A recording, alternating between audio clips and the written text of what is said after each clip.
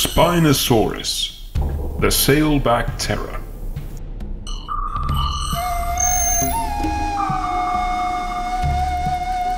Its remains were found in Egypt and Morocco. This enormous beast lived around 94 million years ago, towards the late Cretaceous period. Don't forget to like this video and hit that subscribe button for more.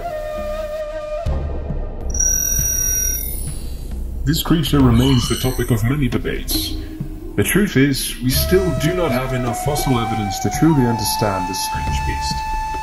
The name Spinosaurus means spine lizard. It was named by its discoverer, Ernst Stromer, in 1915. The original fossils were destroyed during the Second World War. However, later fossils have since been unearthed and helped bring more about this creature to light. The reason for its large spines has a few theories, one being that it is for thermoregulation, to help this creature control its body temperature. The other being for display purposes, to ward off rivals and attract a mate, or even to help catch prey by using it to help hurt fish. It could be all of the above, or the reason may yet be a mystery to us. Another great question is how Spinosaurus got around. There is a lot more evidence to support that Spinosaurus lived in and around water. It had some special adaptations for this semi-aquatic lifestyle. Some scientists believe that this creature was bipedal on land, like many of its relatives. However, in 2014, Dr. Nizar Ibrahim and his colleagues described Spinosaurus as a quadruped, being able to walk on all four limbs whilst on land, and then spending the rest of its time in the water.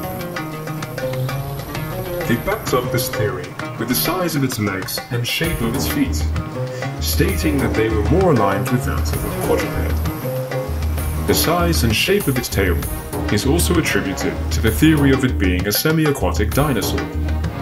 It is believed that the paddle-like shape of its tail and power it had would have helped it ease through the ancient waters, much like that of a crocodile.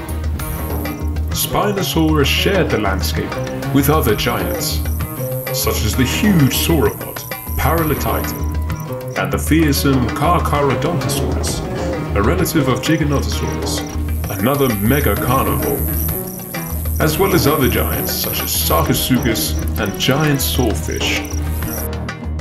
Its long snout was also a great adaptation for hunting fish.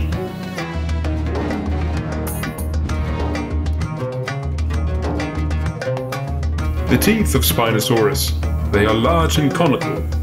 This is a great way to ensure that the fish they've caught don't wriggle away. Many of Spinosaurus' relatives, such as Baryonyx and Ichthyovenator, also have this adaptation. Its size is of course still up for debate, but many agree that it was probably one of, if not the biggest theropod. So far, estimates range from around 13 to 18 meters, which is quite broad. In terms of weight again, this is also debated, but the upper estimates are around 16 to 20 metric tons. Thanks for watching. If you enjoyed this video and want to see more dinosaur content, make sure you're subscribed and follow us on Instagram for more.